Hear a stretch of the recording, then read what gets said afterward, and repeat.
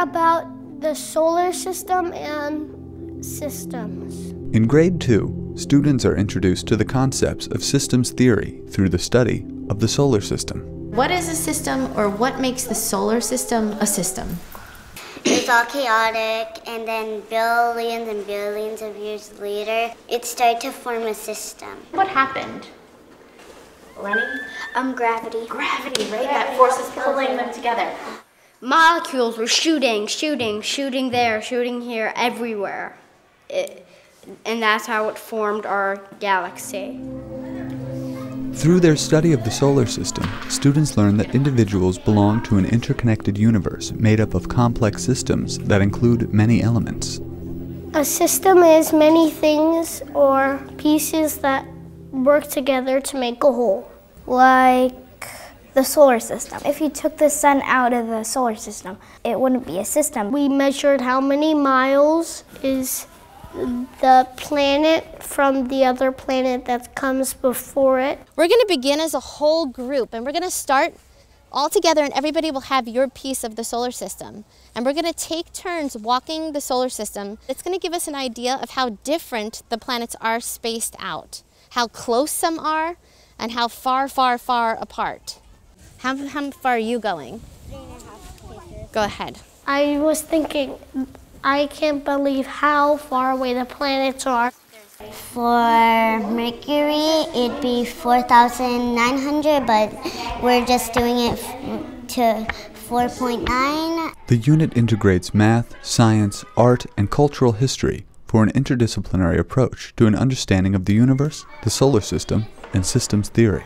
Math, cultural history, science, art, when they all come together, it's integration. We drew a picture of what we thought the Big Bang would look like.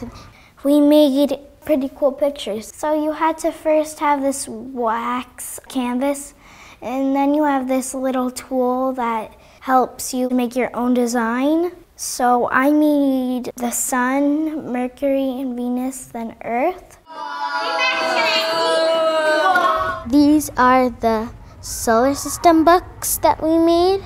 We wrote all the facts about all the inner planets and the outer planets. Theater arts, we did a play. The play was about our solar system, so everybody each got to play a part. Like, I was Mercury, Max was the sun. I have 62 moons. I am the second gas giant in our solar system. Rocks. Together we are the solar system! Dr. Thompson, he visited our class and he was talking about the solar system.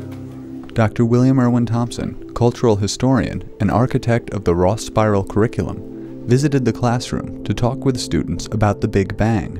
When the solar system became a system, a star had to die. It exploded in what's called a supernova, most brilliant thing in the sky, and it sent all its heavy metals into space. They all congealed into the iron core of the Earth, and then flash, like turning on a light switch, it generated the magnetic field, which allowed us to evolve. So we're all carrying in our bodies the material of a dying star.